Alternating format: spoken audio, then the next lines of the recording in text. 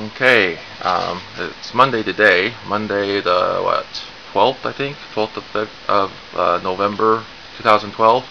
And on Friday, I got these LED matrices matrices, arrays, let's call them, LED arrays in the mail from eBay, and they're like $7 each, maybe a little bit more than $7.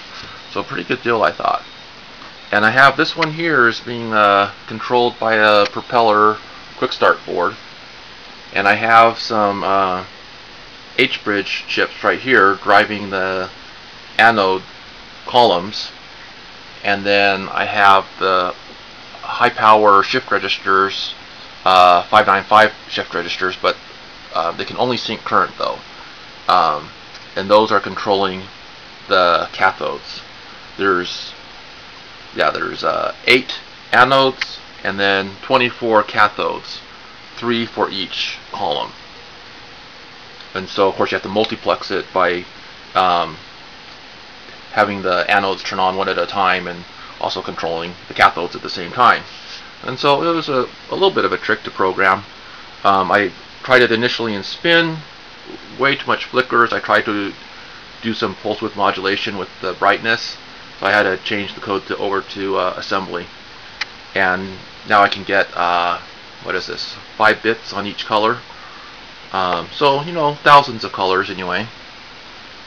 And so right now it's just going through some of the different colors. I hope they look better on the camera than they look on the viewfinder, because they look really drab on the viewfinder. And let's try a little pattern here. I thought this looked kind of cool. Just tried a couple of different little things to show off the LEDs. I think these look kind of fun as it goes outwards. And then it should speed up and then eventually change direction and go back inwards. Let's watch that for a little bit. That's pretty groovy. And let's change it over to some text. This is a font I had previously programmed in for another project, and getting it to, so now it's scrolling horizontal. It's much easier to scroll things vertically than horizontally, but of course we read text horizontally, so it's scrolling horizontally. And okay, that was just white. I can have it any color I want though. And let's switch it over to some color. And this is just a rainbow effect of the text. It just is kind of continuously changing the color as it goes across.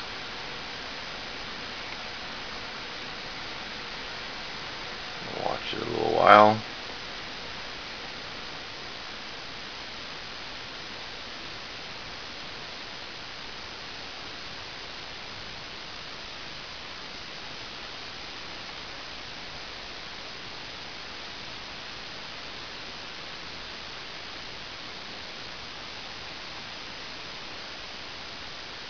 LEDs are fun, it's going to say.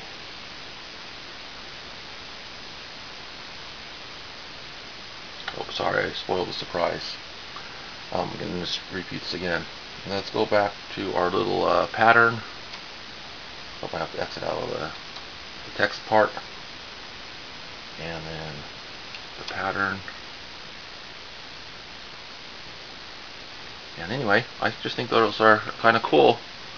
A lot of wires, and I'm pretty sure I can get the second one across if I wanted to. I'm not sure if I'm going to do that now. I would need another set of shift registers, which I have, but it's just a lot of wires to do, and I don't really need it right now. I just got them in the mail and I just had to figure out how to get them going.